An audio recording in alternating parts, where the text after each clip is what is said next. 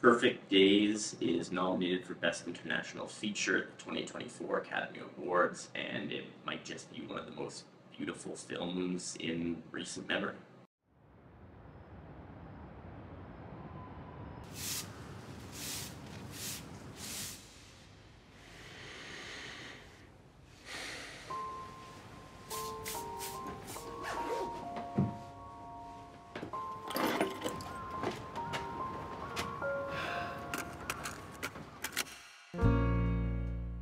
Perfect Days is the latest feature film from acclaimed auteur Wim Wenders, and it is likely his greatest film in literal decades since Paris, Texas. This seems to be more or less agreed upon across the board, which is an enormous testament to the brilliance of this particular film. The premise of the film is very simple. Essentially, it follows a toilet cleaner played by Koji Yakusho as he goes about his day-to-day life. Interestingly, the premise around these public toilets in Tokyo was originally pitched to Wim Wenders as a potential series of short films. This was during the height of COVID, and initially Wenders didn't have much interest, nor was he able to travel to Tokyo to have a look. Once he dove in a little bit deeper, though, he realized that these public toilets were not the same as he was used to in Berlin. They were designed by renowned architects, and the individuals who were responsible for cleaning them were treated with respect and viewed their job as essential. Very different than much of the Western world and their view of such work and of such facilities.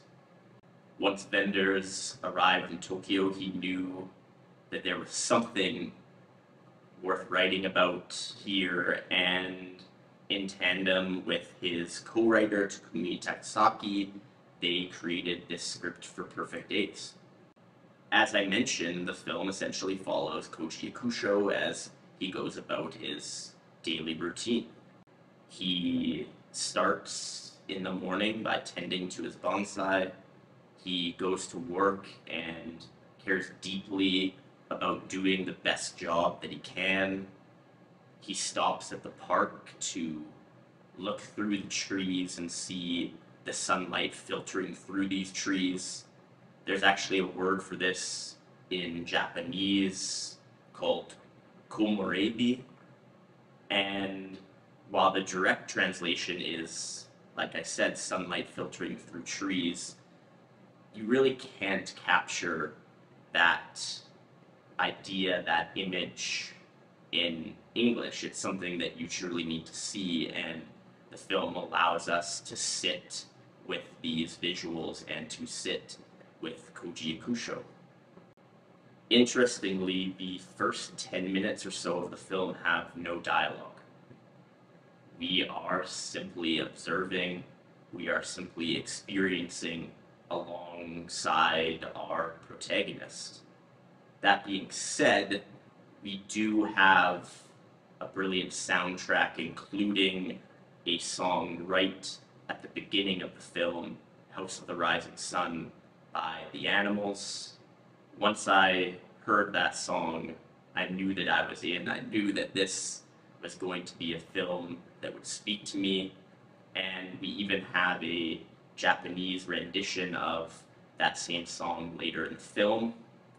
Outside of The Animals, we have tracks from Patti Smith, the Rolling Stones, the Kinks, and of course the titular song Perfect Day from the late Lou Reed. So here we have a film that is obviously sparse in its dialogue, but comes alive in these little moments through music, which is part of what brings Koji Yakusho's character Joy. Yakusho also finds joy in going to his local bookstore, picking up a book and reading before turning out the lights.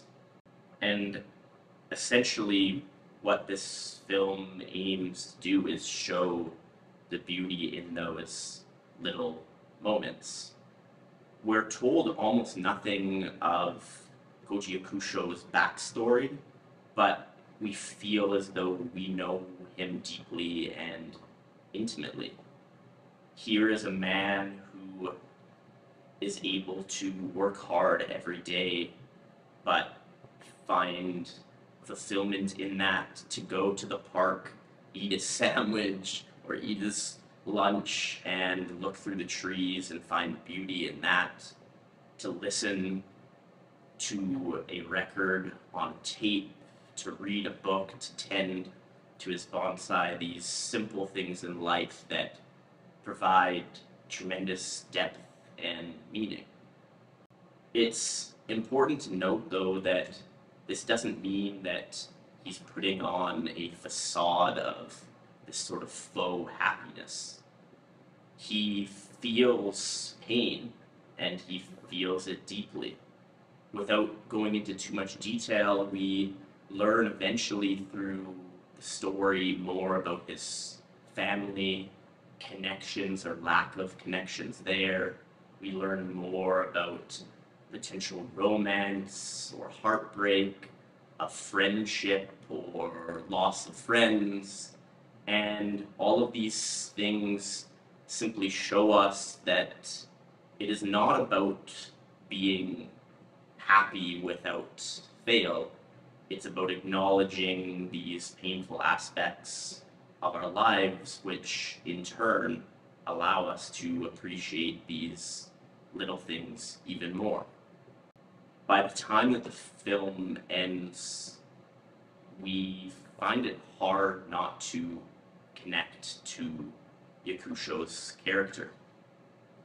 The final shot, again, is without dialogue, but ends up being one of the most powerful moments in cinema of the year.